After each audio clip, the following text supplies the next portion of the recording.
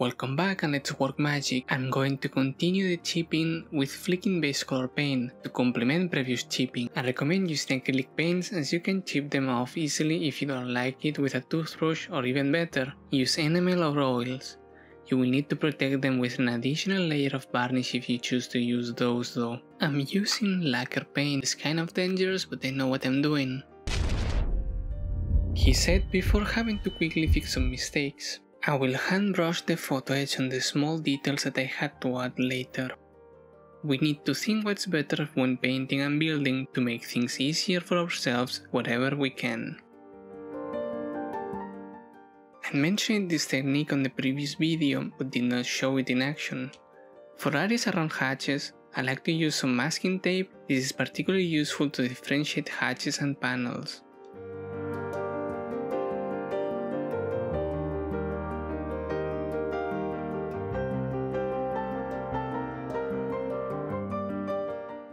I will refine and add some more with a brush and a sponge.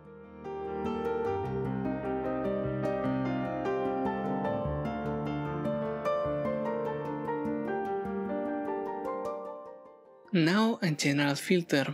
We need to mix it thoroughly.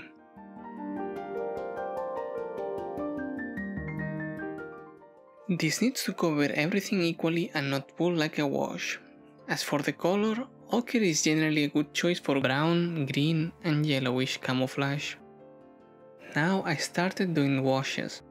I hate this wash to be honest, but I bought it so I'll use it. Let it flow into detail. Once we finish and let it sit for a bit, we can clean up the excess with a moistened brush.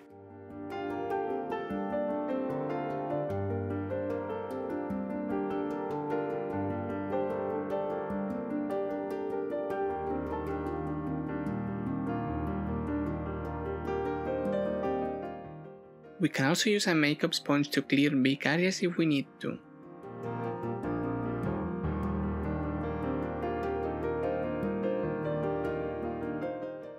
Oil dots. I quite like this technique to enrich surfaces, among other things, without changing the colors drastically.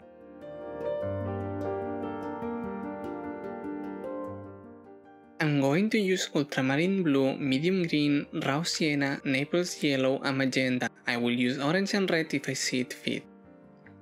Before we use oils, put the paint in a little cardboard and let the oil split out. I will do small dots with the oils. Do not apply too much paint and try to enrich the colors of the camouflage using color theory. Also, try to keep darker tones lower and light ones higher to give volume. Honestly, there's a lot to talk about oils as you can do a lot of things, so we'll explore them more in future videos. To blend, use a lightly moistened brush and try not to smear or mix the colors.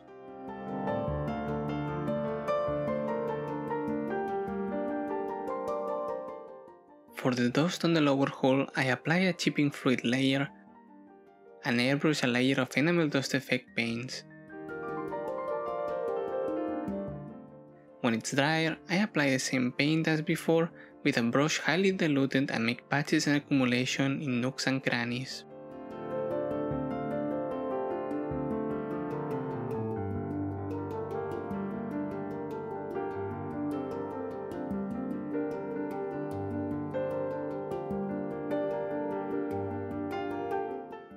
Once it's dry to the touch, I activate the chipping fluid with a brush, moisten it in water. I work harder the flat panels as dust will fall off easily from there.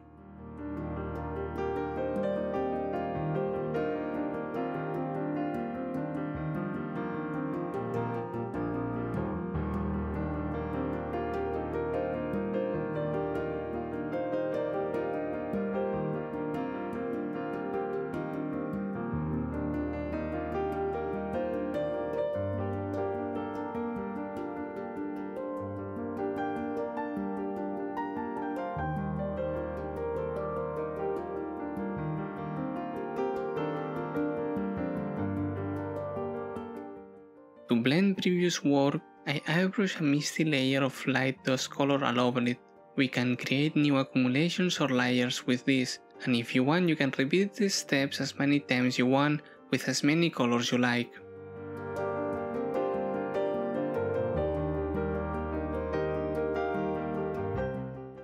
I will make a mixture for dust and dirt on the wheels and apply it as a dust wash.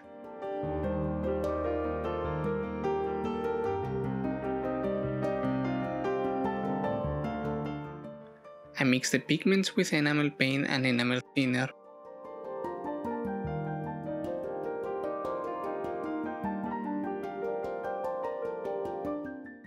Apply it to the road wheels randomly, similar to a wash, and try to be random.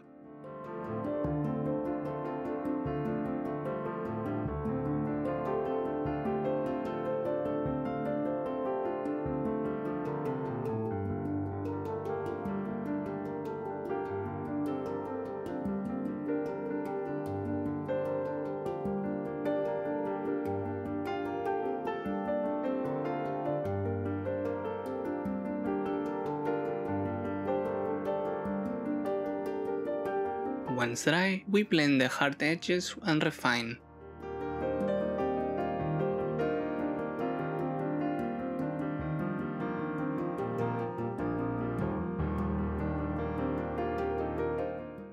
I do the same in the tracks, and to recover some of the shine on the contact areas, I rub metallic pigment.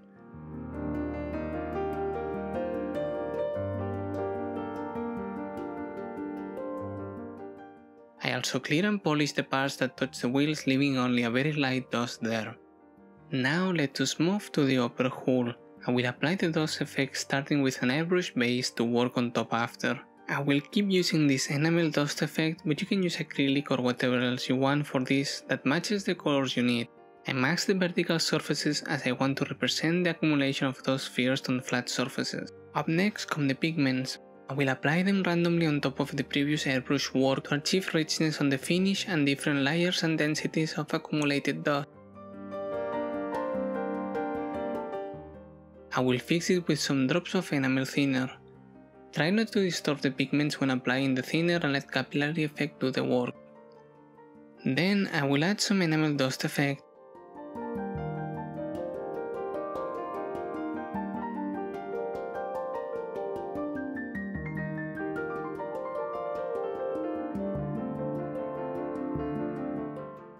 Also, some pigments around the turret ring, and using two different colors of pigments to give more richness.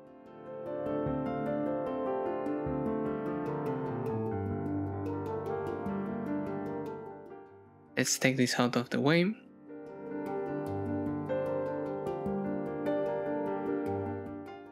And fixing them with enamel thinner. To blend the enamel dust effect, we use a brush moistened in enamel thinner and work from the outside to the inside, trying not to move it all around but to fade the edges.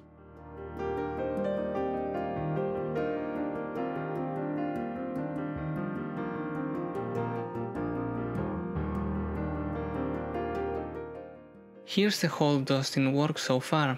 I would say for now it's pretty good, but needs some more refinement.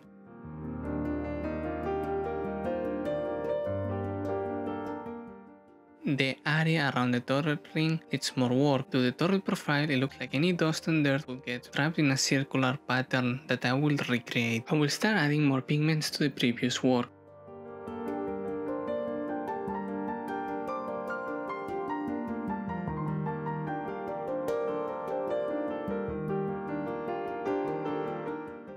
While the thinner dries, I will make some dust with oils, so you can see another way to make dusty surfaces. Oils allow for exceptionally fine control, so I like to use them in precision applications, in this case for streaked dirt with vertical blending.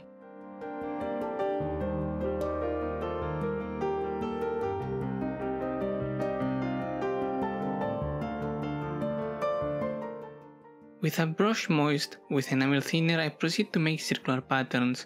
I use the turret as a guide for these circles.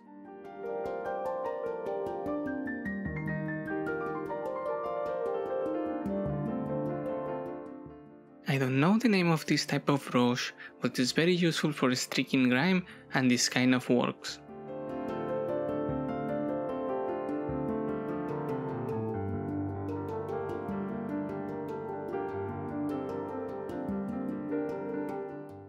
Don't forget to add weathering to nooks and crannies even if they are very hard to see from any angle, like for example behind and under the exhaust and tools in this case.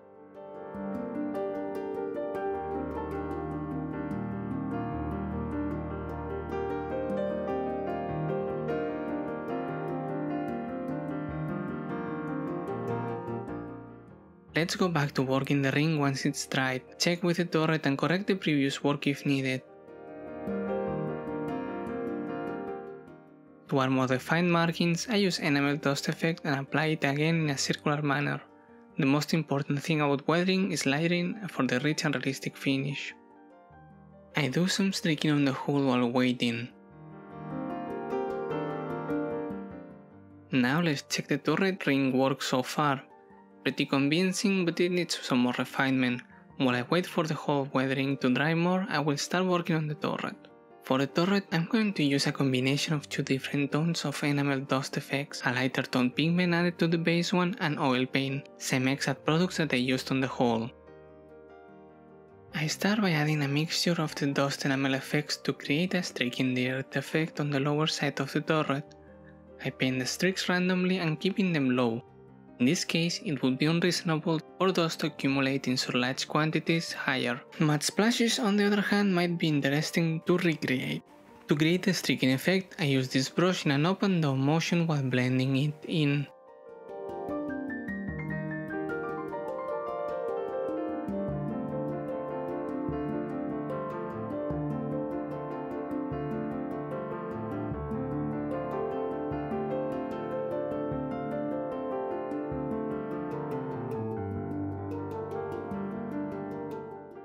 For the turret roof, I'm going to start applying a general light layer of dust with pigments, especially in the back as the crew used to get in and out of the vehicle, I would imagine.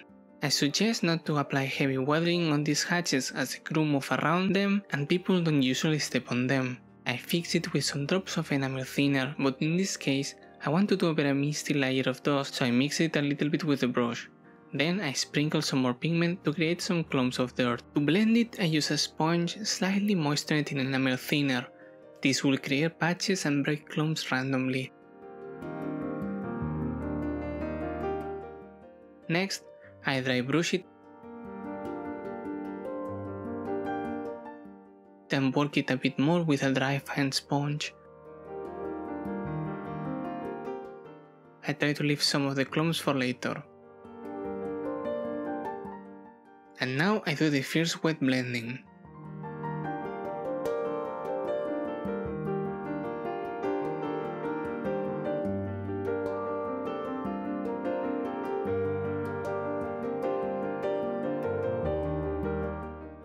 I apply a streaking effect only on this inclined surface on the back.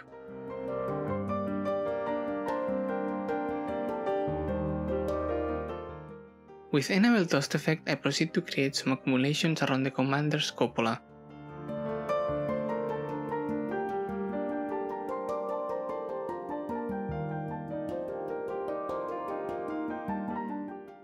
I use a fine sponge to give it a finer finish on some areas.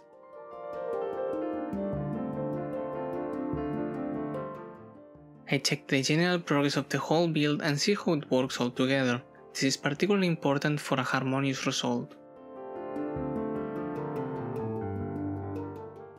While the weathering work on the tank is drying, I proceed to finish the spare tracks.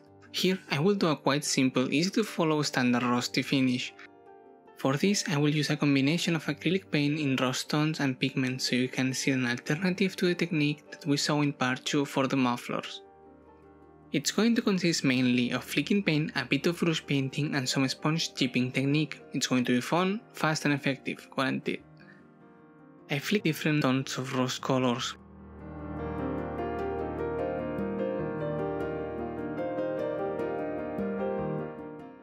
And apply other tones with the sponge.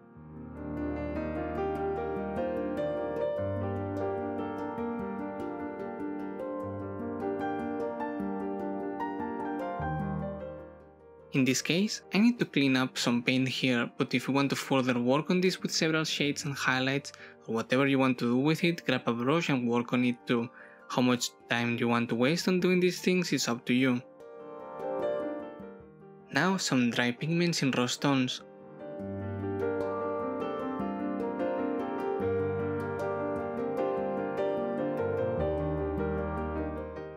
Some more sponge and flaking.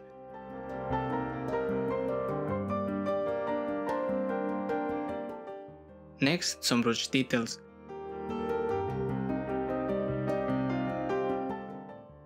go, art.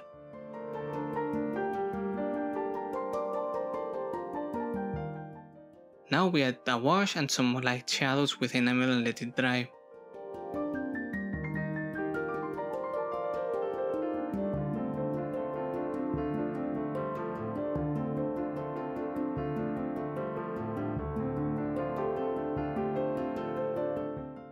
Let us check how the hull looks now that it has dried a bit more. I need to refine the front. Notice the same methods were applied to the headlights. The muffler area is next.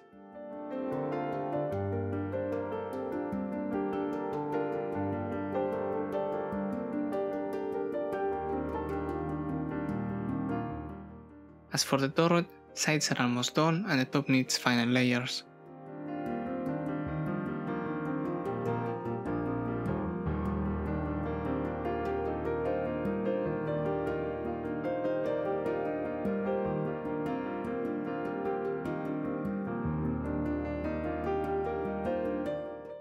Once the spare tracks are dry, I'll drop them on the holder and blend them with the rest. First with some dry dust pigment.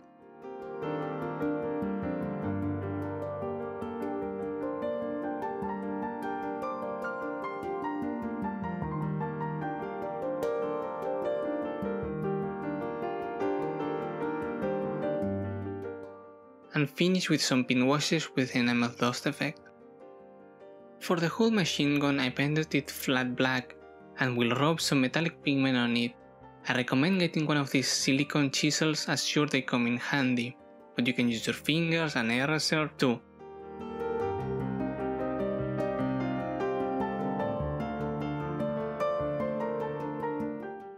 The inside of the barrel gets the same treatment. To fix it in place I use enamel thinner and let capillary action do its thing. For the dirt generated from the exhaust, I will sprinkle some black pigment to simulate accumulations and spatters.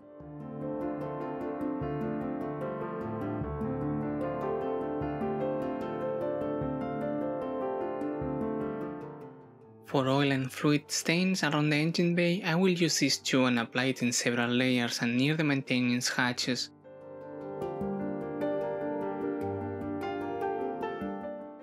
I think this is the fuel cap, so I add full stains and around it and a bit of dripping.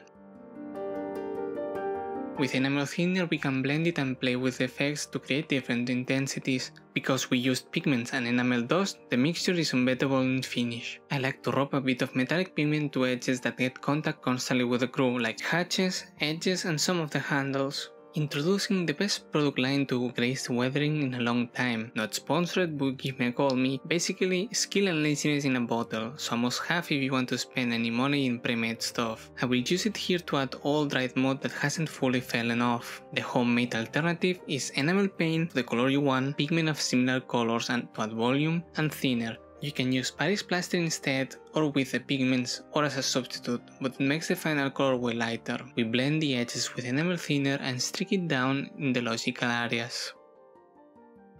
I will use the oil stains product to make leaking on the road wheels. Try not to overuse this effect and be random in shape, but thoughtful in application. Here I was thinking this elongated and overweight tank will suffer on the first and last wheels more strain than usual. I will also do the second and last layer of oil so it stains on the engine. Let's do a final check. The turret roof on the sloped panel needs some work and some dried mud from the crew walking around.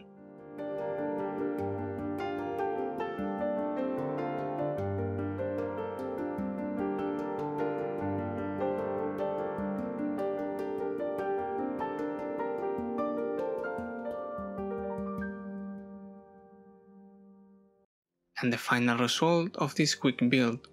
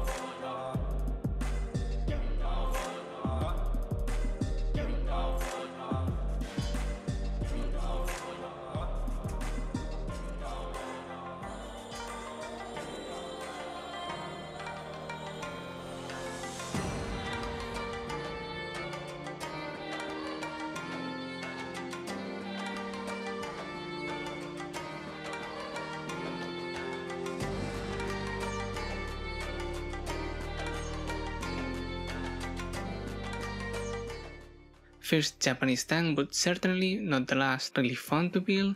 I had some modifications I wanted to do, but thought that they would be more interesting on a future Type 5 big boy tank that I have in the stash. In retrospective, I should have worked with some more volumetric weathering in the lower hull. Some little dry mud here and there will give it a more realistic finish, but I will add it perhaps if I finish its little base, but that's a story for another day. So, what is coming next and why you should subscribe, you ask?